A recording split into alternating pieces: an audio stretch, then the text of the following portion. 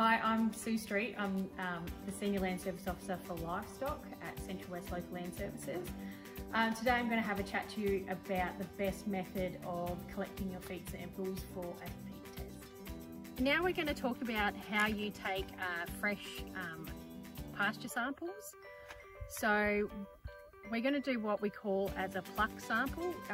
We try to use it as a representation of either a sheep or a cow eating. So if you're collecting a sample on something that you think a sheep would be eating, you actually try to take more of the leaf matter, whereas for cattle you try to take pretty much the whole plant because they can't be as selective as sheep can.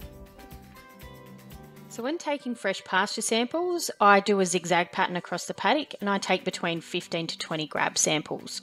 As I'm walking across, I do tend to take my sample from where my toe lands to try and make the sample as unbiased as possible.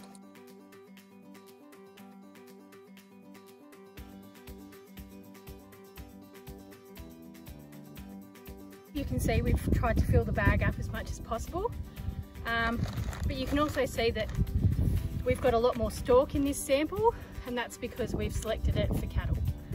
Whereas if we were selecting for sheep, we'd probably see a lot more leaf instead.